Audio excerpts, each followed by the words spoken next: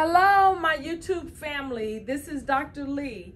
Welcome to another one of my videos, and today I will be doing feeding according to Prometric Guidelines. I have my wonderful fraternal twin sister with me who will be assisting me. So today this video is on feeding according to Prometric Guidelines. So with that, let me go over this documentation form. I'll try to zoom in on it. You will always have one activity of daily living skill, one documentation skill, and one mobility skill. So with the documentation skill, the nurse evaluator will give you a form, and there's always a place on the side for you to sign your name. From what my students are telling me when they go in to take their state exam, that the evaluator will have you sign your name when she gives you this form. Okay, so your name will be already signed on the form, and you will just need to complete this part. And I think this is their proof that you got that documentation form and that you saw it. Okay, so be very careful when you're doing your documentation skill, that whenever the evaluator gives you this form, put it somewhere where you can see it and not forget to document your measurement. So we're doing feeding. Feeding is a measurement skill. If you don't document and say, I'm through with that skill, you will not, let me stress that again, you will not pass the skill. Documentation is a must for you to pass the skill. Okay, so with that, I'm going to go ahead on and start the skill. I'll exit out the door, come in and talk with Miss Mary, and we'll start this skill.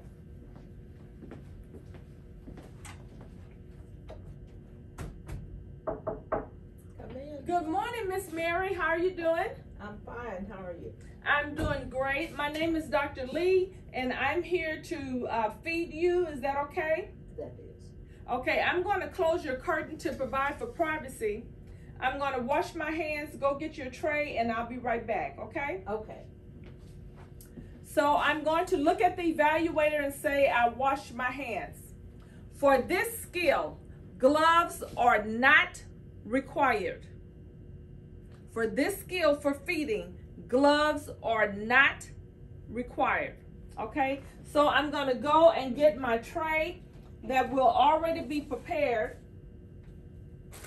I'm going to get some hand wipes and a linen protector or a bib. So you know what, let me get a bib, because some schools have towels that they put across them as linen protectors, others have bibs. So let me show you what a bib or a linen protector would look like. So that we have both over here. So this is an adult size linen protector.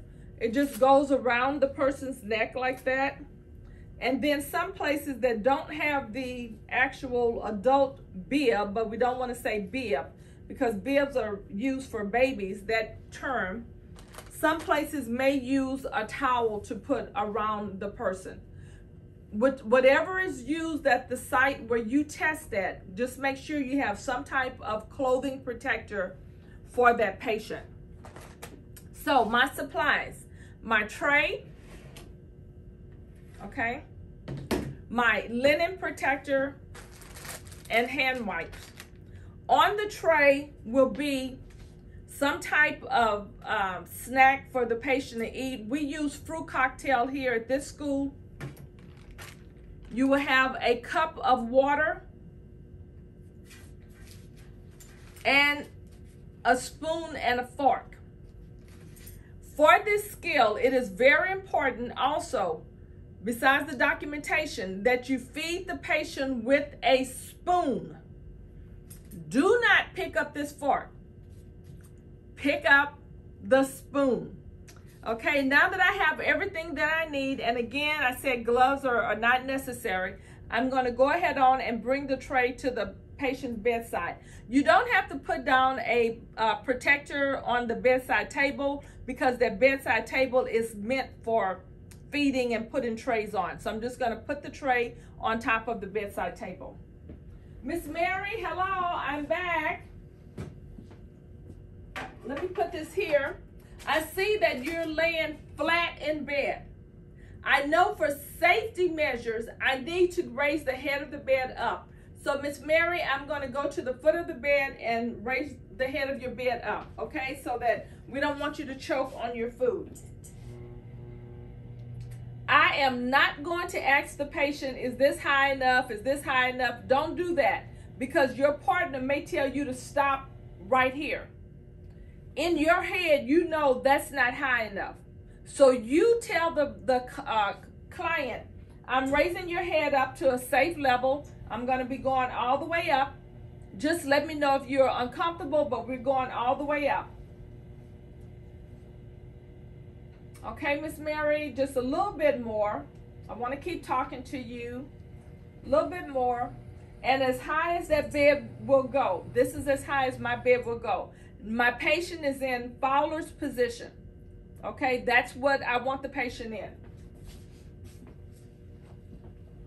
Okay, Miss Mary, I'm going to put this tray in front of you.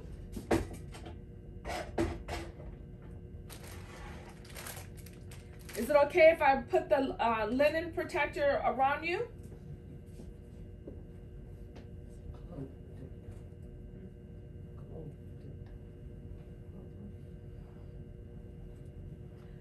Okay. All right. So, Miss Mary, we have fruit cocktail and some water.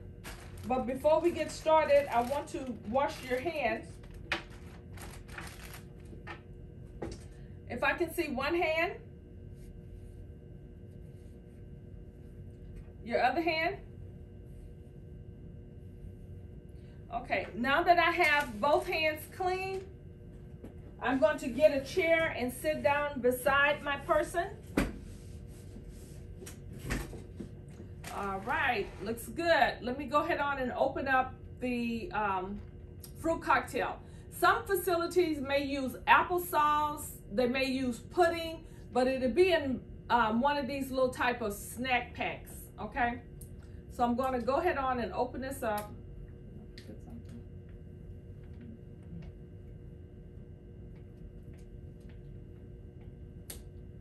Okay, put it so that the person can see it. And again, you only want to use the spoon, not the fork. So Miss Mary, you have water and you have some peaches and pears that's in this little cup. What would you like to start off with? A pear. A pear? Okay. I'm going to get a pear on the spoon and I'm going to let her know what is coming to her mouth. Miss Mary, here is your pear. You want to give the person time to swallow. Most of the time I look at their throat area and I can tell when the person has swallowed. Would you like some more fruit, Miss Mary? No. Yes. Okay, I'm waiting for her to swallow. Miss Mary, is it okay if I put more than one piece on the spoon? Is that okay for you? Yes.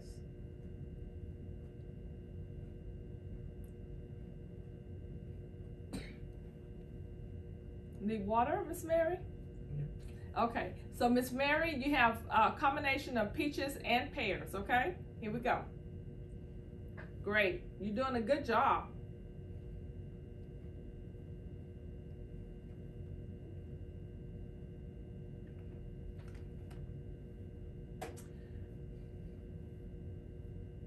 Okay?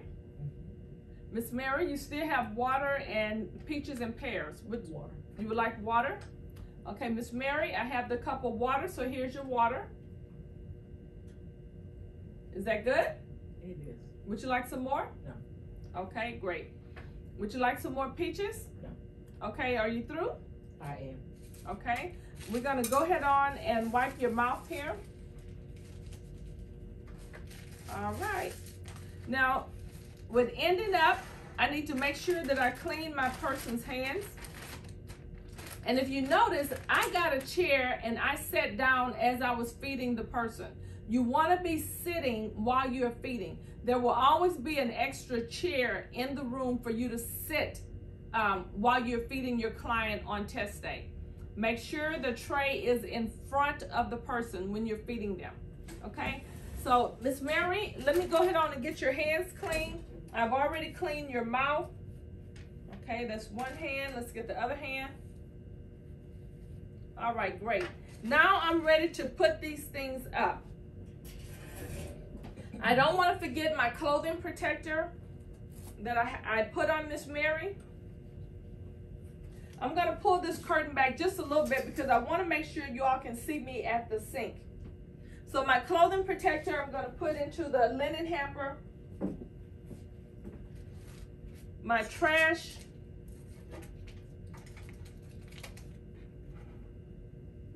I'm going to put into the garbage can. Pour out the extra water. My cup will go into the garbage can. And the fruit cocktail, the things that the person did not eat, would go into the trash. Before I put it into the trash though, I want to look at approximately how much the person ate out of this cup. Normally, I try to tell my students when someone is feeding you, try to at least get half of the cup, but the person eat as much as they want. You're going to be documenting on that documentation form how much the person ate. But whatever they didn't eat goes into the trash. Okay, I'm going to wash my hands. The tray, you can leave on a counter. The wipes, I'm going to put back where I got them from on the person's chest. My hands are clean because I washed my hands at the sink. Now I'm ready to document. And if you notice on this documentation form, it will say intake because we're taking food in. And was it a meal or snack? I'm going to put a check mark by snack.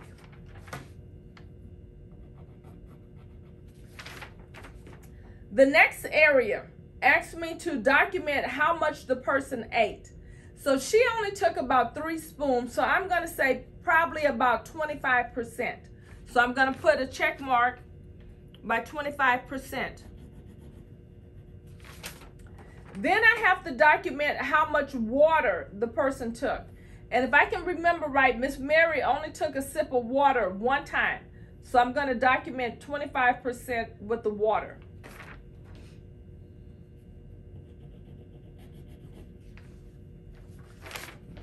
My signature would have already been placed on this form because normally when the evaluator, and this is from what my students have told me, when the evaluator tells you what your documentation skill is, he or she will ask you to sign your name right here. So I'm going to sign my name.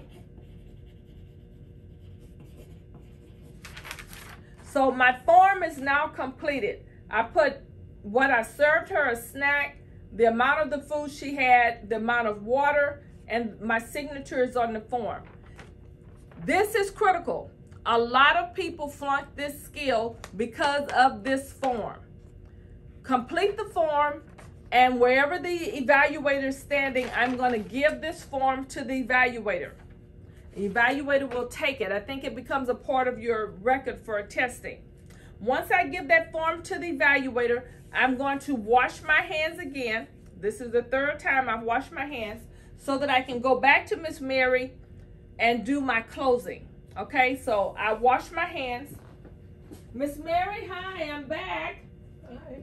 I wanted to give you your call light to let you know you can call me if you need me for anything. We're going to leave you sitting up because you just ate, and we want to make sure that we give your food time to digest, okay? Okay. Do not put the person head down. Okay, Miss Mary, I'm going to go ahead and open up your curtain. Would you like a magazine or the lights on or off or TV on or anything I can do for you? You're good? I'm good. Okay. At that point, once I've done my closing, I'm going to say I wash my hands and look around again. Make sure you filled out the documentation form. You got everything put up. Once you're sure that everything has been done, you want to say I wash my hands and I'm through with that skill. So I hope this was clear for you. This is feeding the patient according to Prometric guidelines. If you have any questions, please leave them in the comment below. And as always, if you enjoyed the video, please give me a thumbs up. If you have not subscribed, please hit the subscribe button below. I would definitely appreciate that. That helps us to present more videos according to Prometric guidelines on YouTube when you subscribe to our channel. All right, so with that, I will see you in the next video. Goodbye.